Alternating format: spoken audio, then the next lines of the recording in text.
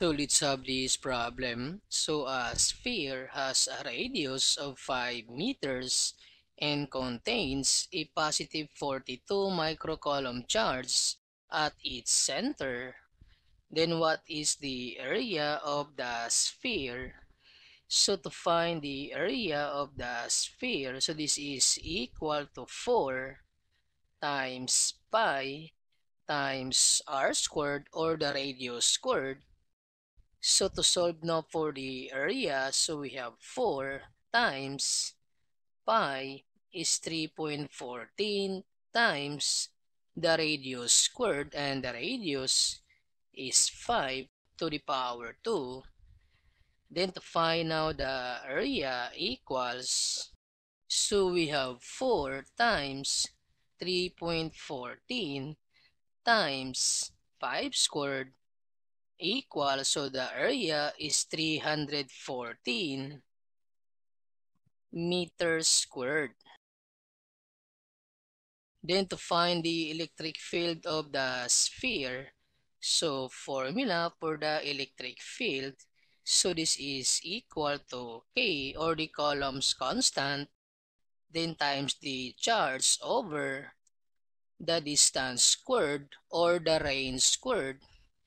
Then from the given, so K, this is constant, so that's 9 times 10 to the power positive 9 times Q is the given charge. So we have 42 times 10 since micro, so to the power 6, then over the distance since the radius is on the center, so therefore distance is 5 squared. Then to solve now for the electric field, so first multiply these two numbers, then divide by 5 squared. So we have 9 times 42 equals, then divide by 5 squared equals, so we have 15.12. So we have 15.12, then times 10 for the exponent. So we need to add these two exponents. So 9 plus negative 6, this is positive 3. Then for the unit for the electric field, this is Newton per coulomb. And to rewrite this equation in a standard scientific notation, so we need to move 1 to the left. Since to the left, this is plus 1. So the electric field is equal to 1.512, then times 10 to the power positive 4 Newton per coulomb. Then to solve for the electric flux passes through the sphere, so formula for the electric flux, this is equal to the electric field times the area of the sphere.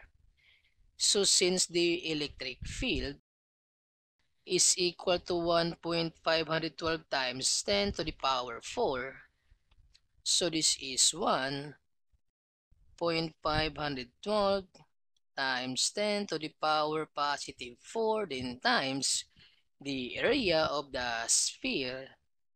So since the area is 314 meters squared, so we have 314 meters squared. So to find now the electric flux equals,